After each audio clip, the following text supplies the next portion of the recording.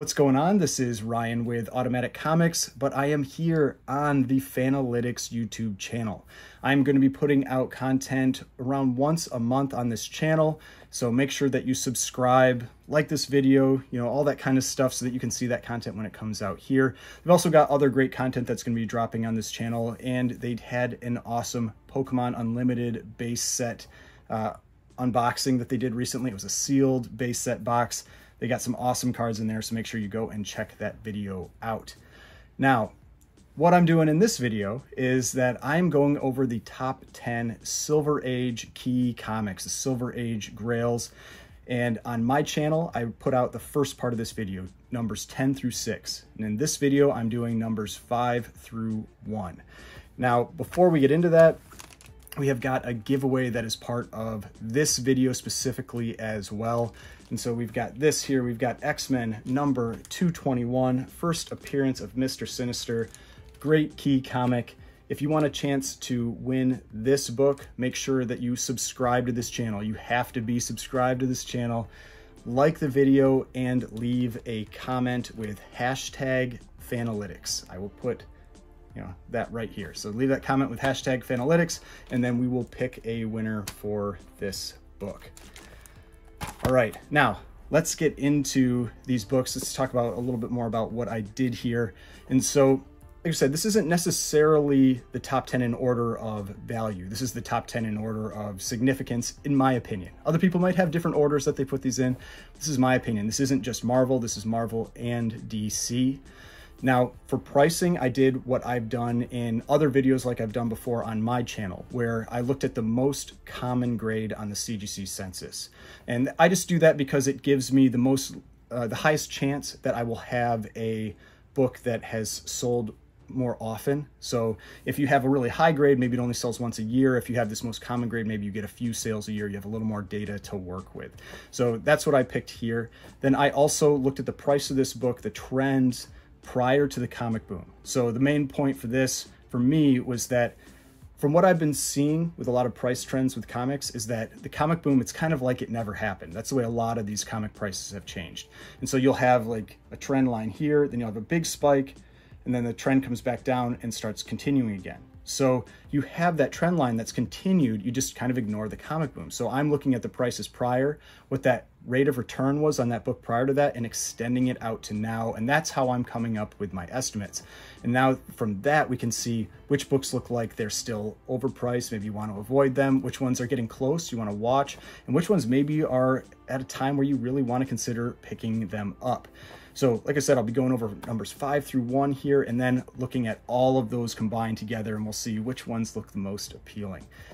So let's get into these books. All right, so here we are with number 5. If you haven't checked out the first 5, so numbers 10 through 6 back on my channel, make sure you go check that one out after you've watched this video, of course.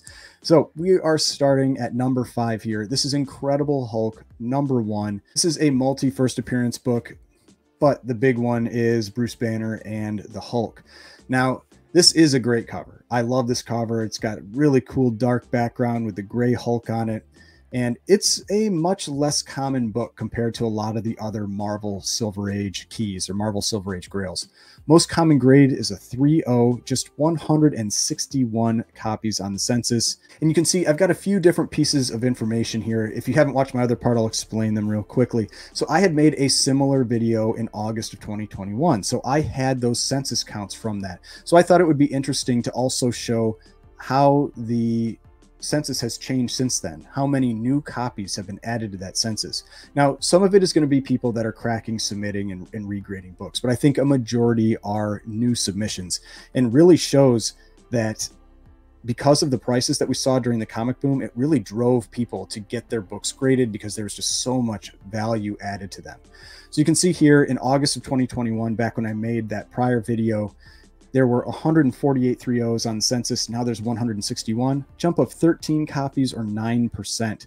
For the total census, 2,018 copies, a jump of 141 since that prior video or 8%. So finally broke that 2,000 mark with this book for the total CGC census. Now, what I also did is I estimated the current price of the book. So the current price of the book for a 3.0 I have as $17,000. Then I took that pre-boom annual returns. So what we're doing is we are assuming that the comic boom, that big spike in prices that we saw from 2021 to 2022 never happened. And it's basically, we're looking at the trend that this book was following just continued since then. And so we're looking to see when it gets back down to that trend line. Is it close to that trend line? And that's where I'm thinking that I'm comfortable or feel safe purchasing those books. That's the basis for this information here. Now, you get to make your own decisions. You know, if you want the book, you don't have to wait until it's at that trend line. You can do whatever you want, but this is what I'm presenting here. Now, the pre-boom annual return for Hulk #1 was 7% from 2016 to 2020.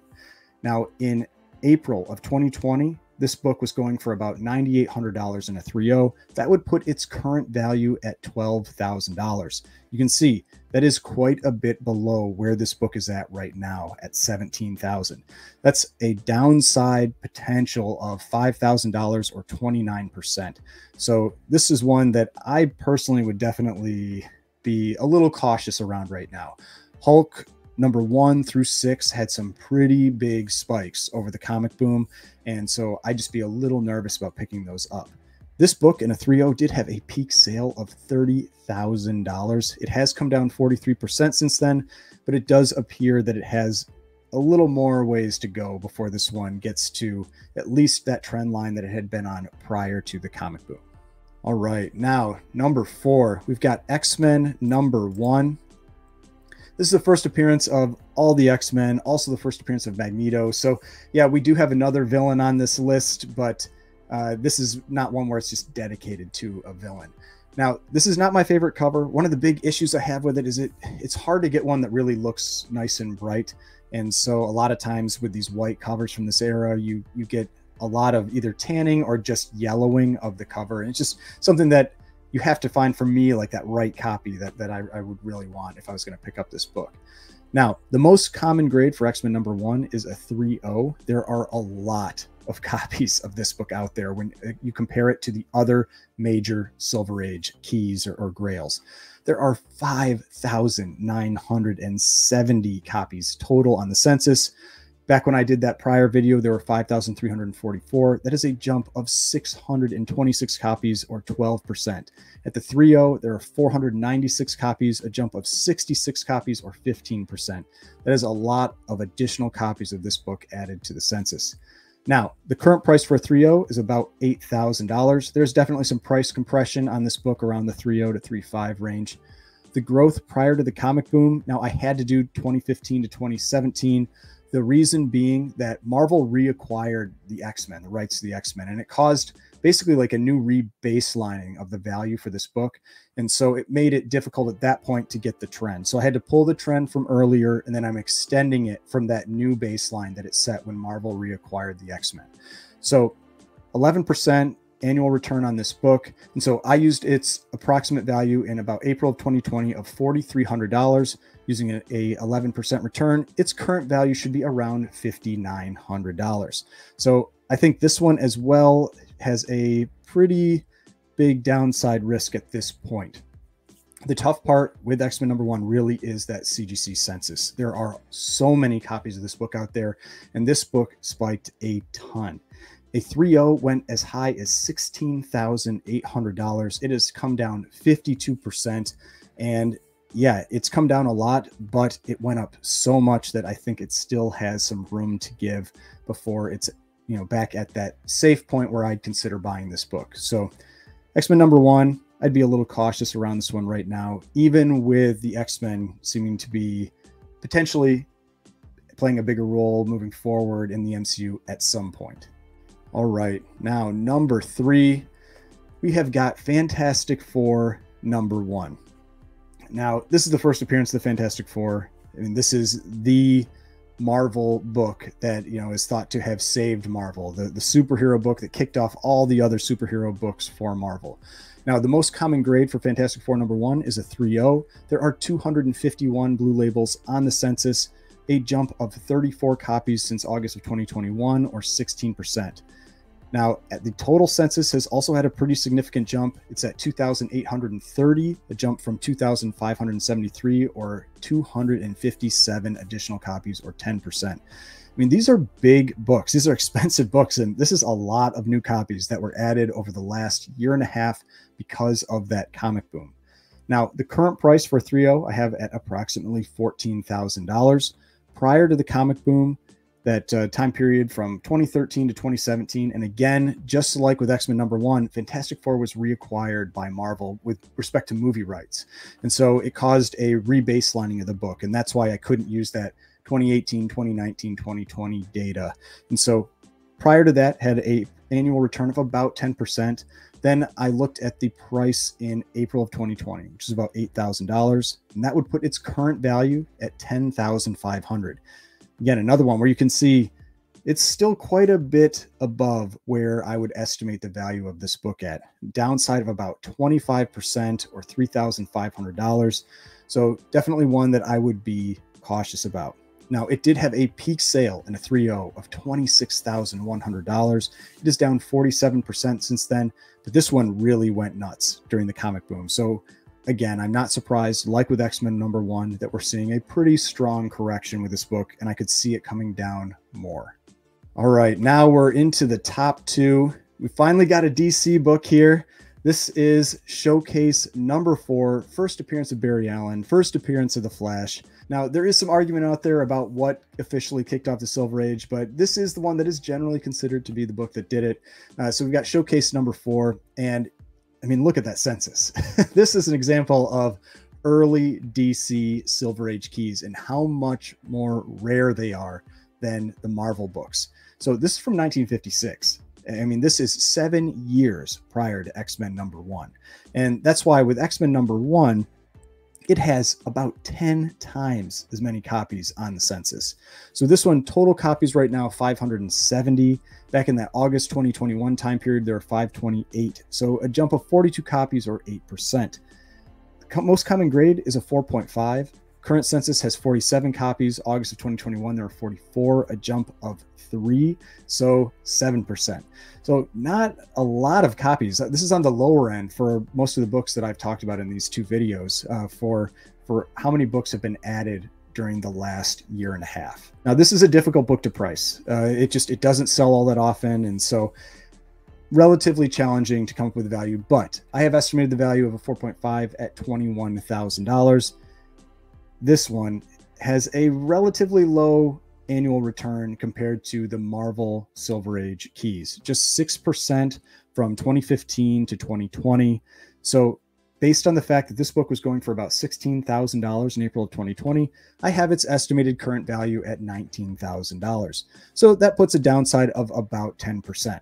Now, honestly, that's pretty close for this book. I mean, when you've got a book that comes up for sale as rarely as this one does, you can only be so picky on price. So in reality, to me, I think this one is pretty close to within range of where I would be considering picking up this book if I was looking for this book. Now, it did have a peak selling grade of $32,838. It has come down 36% since then. But like I said, this one at anywhere around this price point, you know, $20,000, give or take, if you were looking to add this one for a 4.5, I would definitely be considering that right now. All right, now for #1, I think we all knew what this book was going to be. This is Amazing Fantasy #15, first appearance of Spider-Man, King of the Silver Age, most, popular character probably in the world for comics. Now, the most common grade for this book is a 3.0. There are 271 copies on census, a jump of just 14 from August of 2021, where they're 257. So just a jump of 5%. I think that's the lowest of any of the books that I've talked about in this entire list. Now, the total census went from 3,465 to its current value of 3,735, a jump of 270 copies or 8%. Now, a big part of that might be that this book already had so much value that a pretty large percentage of them were likely graded. And so even though there were big value jumps in this book, there weren't a lot to really pull out of the woodwork to add to the census. But we did still have some jumps in the total census count over the last year and a half. Now, the current price of a 3.0 is about $26,000. Prior to the comic boom from 2014 to 2020, this book was returning about 12% annually. So in April of 2020, this book was going for about $16,000 at a 12% growth rate. That would put it at around $22,500. So it still definitely has some downside to it. I mean, it's a downside of 13% or $3,500. However, I am only talking about one grade here. There are some grades that have corrected already a little more than others. For example, the 4.5, based on historical prices, looks very appealing right now. So you can't necessarily just take, one grade and apply it across the entire spectrum of books. You do need to go and check individual grades. This will give you a general idea, but there are some grades that are maybe getting a little more appealing quicker than others. And like I said, a 4.5 looks pretty appealing right now at the prices it's at. Now, a 3.0, this book, I've talked about this book a lot on the channel. I've talked about it a lot on Instagram. This book went nuts. And I warned people about this one. I said, be careful buying this book during that comic boom. And I've also been saying recently that it's a book I've been watching again. It's one that I'm getting more interested in. This book in a 3.0 had a peak sale of $48,000. It has come down 46% since then. It still looks like it has some room to give. Now, the one thing I do want to point out, though, is that this book has an approximate annual return of 12%. It's only at about a 13% downside right now. So that means if you pushed that out a year, so instead of right now, we look at April of 2024, the approximate value of this book would be about $25,000. We're right about there then in a year. So even if you bought the book right now at these prices, you'd probably be about even within a year, or the prices really might not drop all that much more. It's possible they'll just stay stable for the next year and they'll eventually catch up. So yes, there is still about a 13% downside on this book, but it does look like, all things considered, economy, all that kind of stuff, that it will catch up within about a year to those values.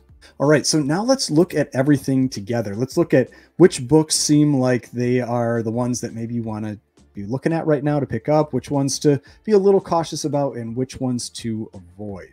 All right, so here you can see that we've got all 10 of these books in order that we talked about in the video on my channel, as well as the one here on Fanalytics. Now, first, let's look at the ones that I would consider potential buys. So I've got these highlighted in green and yellow. Now the green ones, we've got Journey into Mystery 83 and Tales of Suspense 39. That means that these are the books that I feel like they're right at that point where I would consider buying them right now. The downside risk is very low, or appears to be very low. Now, remember, you always have to take your own risk into account with this. But at these prices, the downside risk appears to be very low for those two books, for first appearance of Thor and first appearance of Iron Man. So two that I would definitely be considering. Now, I have Amazing Fantasy 15 and Showcase number 4 in yellow. The reason being that I would not be too concerned purchasing either of these books right now with the prices that they're at.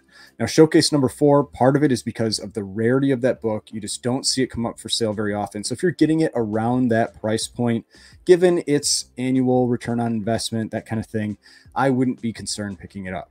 Amazing Fantasy 15, it has corrected significantly. And again, a book that has about a 12% rate of return. It has about a 13% downside right now. So even if you bought it at the prices today, you would be, in theory, back to even within about a year. So another book that I wouldn't be too concerned picking up right now, especially considering how big of keys those are. You only get decent windows to pick up books at a reasonable price every so often. And so that's something where I would really be considering those two as well, considering the magnitude of those keys in terms of DC and Marvel. Now, next, let's look at the ones that I would avoid. So there are two books here. The first one is Incredible Hulk number 1. There's a couple reasons for this. One is that it has a downside potential of 29%. This book really spiked during the boom, and it is still elevated in price, and that makes me nervous. The other reason is that when you look at its rate of return prior to the comic boom, it's just 7%, a lot less than the other big Silver Age keys. So not only does it have a lot of downside risk, it tends to increase in value more slowly than the other Marvel keys, meaning that it will take it more time to make up that difference. So Incredible Hulk number 1 just feels very risky to me to buy at its current prices. Now, the same thing goes with Showcase number 22. Now, there is something to be said for James Gunn, the DCEU, and everything like that, elevating the prices of this first appearance of Hal Jordan, Green Lantern, all the other DC keys. But it does have the biggest downside risk of every book I looked at. 35% potential downside risk, and it ties for the lowest ROI of just 6%. So it appears to be a very overpriced book at this point, and it would take a long time to make up that difference if you bought the book at the current values. So it's a book that could very likely stay flat for many years or continue on that downtrend, and so I would just avoid, personally, Showcase 22 and Incredible Hulk 1 right now. Now, if you get a great deal on something, then there's always exceptions to those rules, but based on current prices, I would avoid those two books. Now, let's talk about the last four here. So I have these in orange. These ones I'm just marking as watch, not necessarily books that you want to pick up right now, but books that you want to keep an eye on because maybe the prices get to a point sooner that become more appealing. We've got Fantastic Four number 1, X-Men number 1, Fantastic Four number 5, and Amazing Spider-Man number 1. All of these are great Silver Age keys, but they all have downside risks of about 20 to 25%. That's one of the things that makes me a little bit nervous about them, as well as their rates of return of around 10%. So you've got a couple years, even if you bought it at the prices right now, before they would reach that current trend line. And so that's why I would just be patient with those books. There are other ones that I feel like are better values for your money right now. Now, you might say with Fantastic Four number 5 that it has an annual return of 18%, downside risk of 19%. It should catch up within about a year. The only thing that makes me a little nervous about Fantastic Four number 5 is it's felt like some of that spike has been, or a lot of that spike has been tied to speculation on Doom appearing in the MCU. And I just see so many copies of this book come up for sale, even with the relatively low census count compared to other big Silver Age keys. So it feels like a book that a lot more people are flipping than holding, unlike some of the other major Silver Age keys like FF1, Amazing Fantasy 15, X-Men 1, that kind of thing. So I'm just a little less confident in that book. It is right on that edge between the orange and yellow where I would put it, but I'm erring on the conservative side with it, partially because of the number of copies of this book that I've been seeing come up for sale. So those are all the books. These are the ones that I would, consider picking up right now, the ones I would avoid, and the ones that are on my watch list. All right, I hope you enjoyed this video, got some useful information out of it, especially if you've been considering picking up one of these big Silver Age key comics.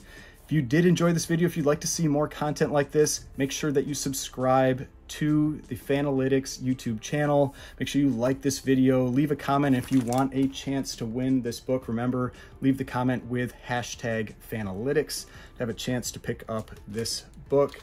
And remember, I will be putting out content about once a month here. So if you want to see that dedicated content for this channel, you've got to subscribe to this channel. And I will see you again in the future on this channel with some great videos.